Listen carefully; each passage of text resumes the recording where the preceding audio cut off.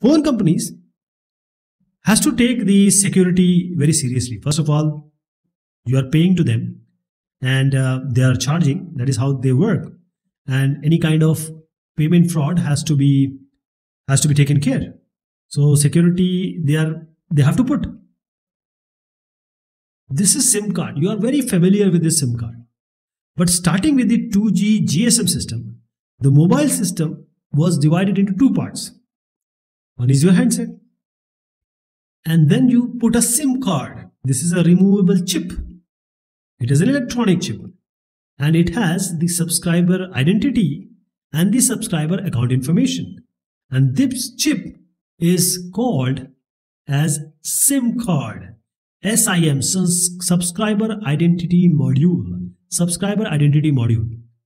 Now what you do? You take one mobile, put SIM. If you take another mobile, take this SIM, put it inside another SIM. Right? And this is also providing a basis for security. People can, take a mobile, but they cannot use your SIM. And with this UMTS, the mobile also uses the information of the SIM card to also check that this mobile is actually talking to a legitimate network. Along with security, there is another important consideration in mobile cellular networks, which is privacy. Now, privacy, because in wireless, this is all happening wireless. So whenever you're talking, you are actually broadcasting to everyone. So there may be some person who can eavesdrop, who can catch your signal, who can get the conversation.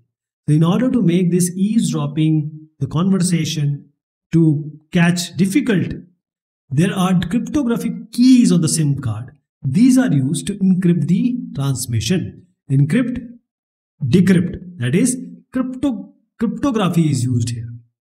So this is how the privacy is ensured